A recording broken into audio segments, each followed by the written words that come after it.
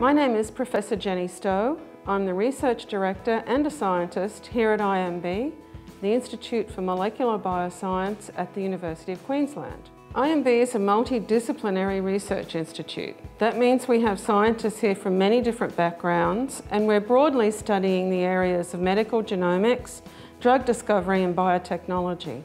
IMB is different as a research institute because we're a multidisciplinary research institute. My favourite place to be is here at a microscope. And looking down this microscope, I can see white blood cells that are chasing and eating bacteria.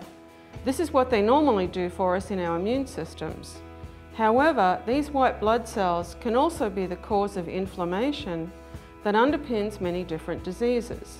So knowing how to treat the causes of inflammation will help us treat diabetes and cancer, arthritis, and many of our common diseases. Research starts with nature.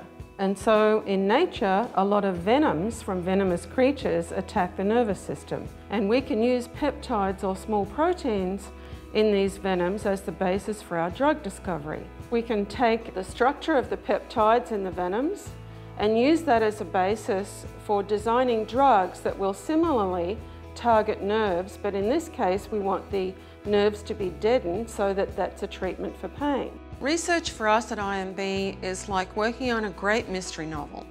It's full of wonder and excitement, and we can work through to exciting solutions to big problems. So every day is a new challenge, and not only in my own research group do I get to meet these challenges, but at the level of the whole institute, we can put together multidisciplinary teams to come up with really exciting new solutions.